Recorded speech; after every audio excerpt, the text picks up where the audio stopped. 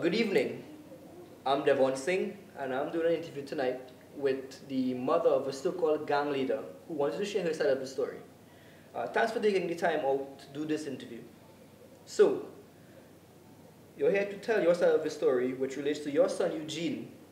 As everyone knows, he's some kind of gang leader, kingpin, some sort of big fish. Where you get all them names from?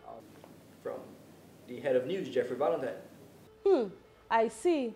Well, I will deal with that Valentine for calling my son all kind of names. Moms, if the cap fits, then you have to wear it. Oh, really, Mr. Man? Like you want an ex-cutters? No. No, thank you, no, thank you. So, tell us why it is your son is not the person everyone keeps saying he is. My son is a respectable young man. Just the other day, he got a scholarship for one of the young men who lost his life. May God rest his soul. Ma'am, currently the TT police force is looking for your son as they believe he is some sort of big fish. From where you get that report from? Again, from Jeffrey Valentine, because he's the one who's pushing to have the gang leaders removed from the streets. That Valentine needs a rude awakening. I just don't like how he calling my son all kind of names. Nah, I go deal with he. Today marks a historical day when bandits and gangsters, etc., become smarter and more educated.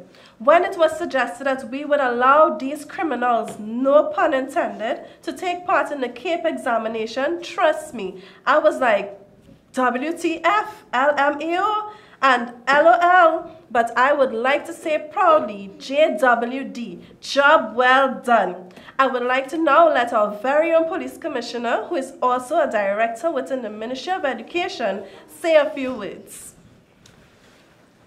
Thank you, Miss Ali. I must say this turnout is much more than I anticipated. And this is because we believe in changing the way bandits and company think. With a better education now, bandits, etc., can do much better jobs. They can impersonate a minister, become a CEO, drive maxis, taxis, learn to cash, and do so many other things. Now let's get the ceremony started. I would like to call up Mr. Carter. Congratulations. Thanks, sir. Real thanks. Welcome.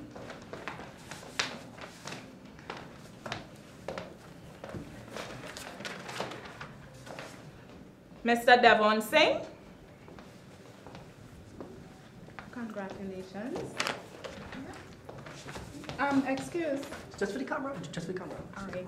Congratulations. Mr. Eugene Francis. What happened, Eugene? Congratulations on a job well done. Mr. Francis, didn't you have a speech or something? Yes, I do. Okay. Well, have your way. What are you seeing? First off, I'd like to thank the Most High, King Selassie Jah Rastafari. I want to thank my mother for always being there for me, for beating up the bully after he stole my lunch money. I want to thank the pastor for understanding that he too has to pay tithes and offering.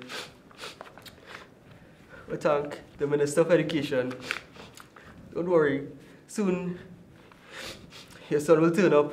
You know he went missing. Finally, I want to thank Biggie. I want to thank Tupac. I want to thank the man they called 50 Cents. Played a major role in my life.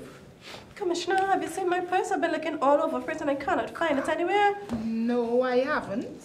But I go and check for mine. I would like to take this opportunity to congratulate all the graduates.